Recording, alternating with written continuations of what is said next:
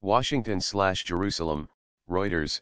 President Donald Trump reversed decades of U.S. policy on Wednesday and recognized Jerusalem as the capital of Israel, effectively taking sides in one of the thorniest issues in the Mideast dispute and upsetting Washington trademark's friends and foes alike. Trump announced his administration would begin a process of moving the U.S. Embassy in Tel Aviv to Jerusalem, a step expected to take years and one that his predecessors had avoided so as not to inflame tensions. The status of Jerusalem home to sites that are holy to the Muslim, Jewish and Christian religions is one of the biggest obstacles to reaching a peace agreement between Israel and the Palestinians.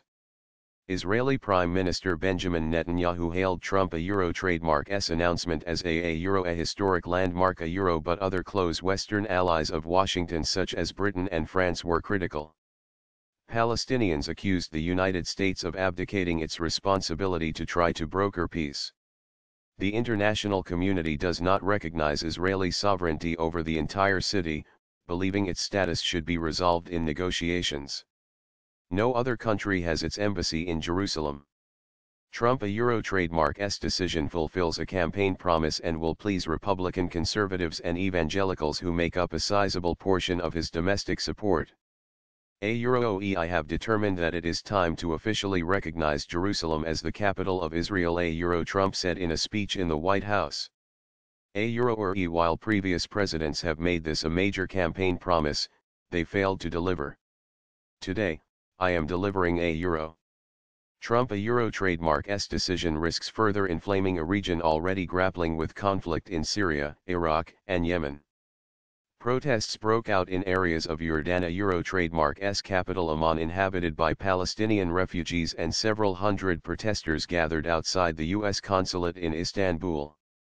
Youths chanted anti-American slogans in Amman, while in the Bekaa refugee camp on the city trademark's outskirts, hundreds of protesters roamed the streets denouncing Trump and calling on Jordan trademark's government to scrap its 1994 peace treaty with Israel. Down with America. America is the mother of terror, they chanted. Israel considers Jerusalem its eternal and indivisible capital and wants all embassies based there. Palestinians want the capital of an independent state of theirs to be in the city trademark's eastern sector, which Israel captured in the 1967 Middle East War and annexed in a move never recognized internationally. Netanyahu said any peace deal with Palestinians must include Jerusalem as Israel trademark's capital. This would be a non-starter for Palestinians in any negotiations if it means the entire city would be under Israeli control. Palestinians upset. Palestinian President Mahmoud Abbas on Wednesday called the city eternal capital of the state of Palestine. Abbas said Trump trademark's decision was tantamount to the United States abdicating its peace mediator role. Jordan called Trump trademark's decision legally null. Palestinian Islamist group Hamas accused Trump of flagrant aggression against the Palestinian people. Trump has tilted U.S. policy toward Israel since taking office in January. He cannot expect to side entirely with Israel on the most sensitive and complex issues in the process, and yet expect the Palestinians to see the United States as an honest broker, said former U.S. Ambassador to Israel Daniel Kurtzer. Pope Francis called for Jerusalem trademark's status quo to be respected, saying new tension would further inflame world conflicts. China and Russia expressed concern the move could aggravate Middle East hostilities. British Prime Minister Theresa May said, we disagree with the U.S. decision to move its embassy to Jerusalem and recognize Jerusalem as the Israeli capital before a final status agreement. We believe it is unhelpful in terms of prospects for peace in the region.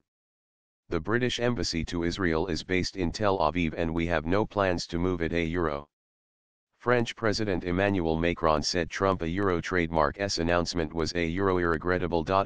UN Chief Antonio Guterres said there was no alternative to a two-state solution for Israel and the Palestinians, there is no plan B. Trump said his move is not intended to tip the scale in favor of Israel and that any deal involving the future of Jerusalem would have to be negotiated by the parties. Seeking to soften the blow of his announcement to the Palestinians, he insisted he was not taking a position on a euro or any final status issues, including the specific boundaries of the Israeli sovereignty in Jerusalem, or the resolution of contested borders a euro. Key disputes. Other key disputes between the two sides include the fate of Palestinian refugees and Jewish settlements built on occupied land.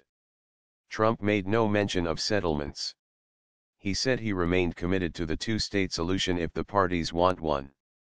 The president called on the region to take his message calmly. A euro or either will of course be disagreement and dissent regarding this announcement, but we are confident that ultimately, as we work through these disagreements, we will arrive at a place of greater understanding and cooperation a euro, Trump said. Trump acted under a 1995 law that requires the United States to move its embassy to Jerusalem. His predecessors, Bill Clinton, George W. Bush and Barack Obama, had consistently put off that decision to avoid inflaming tensions in the Middle East.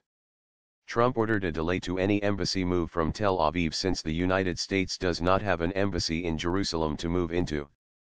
A senior administration official said it could take 3 to 4 years to build one. The Jerusalem decision has raised doubts about the Trump administration's Euro trademark's ability to follow through on a peace effort that his son-in-law and senior advisor, Jared Kushner, has led for months aimed at reviving long-stalled negotiations. It has so far shown little in the way of progress. The State Department told its diplomatic posts worldwide to defer non-essential travel to Israel, Jerusalem, and the West Bank until December 20, according to a copy of a cable seen by Reuters.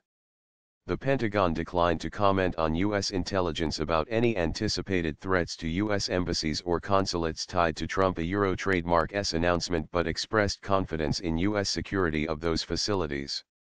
Euro, we are postured, right now, to handle any threat at all of our embassies and consulates worldwide. Euro Colonel Rob Manning, a Pentagon spokesman, told reporters ahead of Trump Euro trademark's remarks.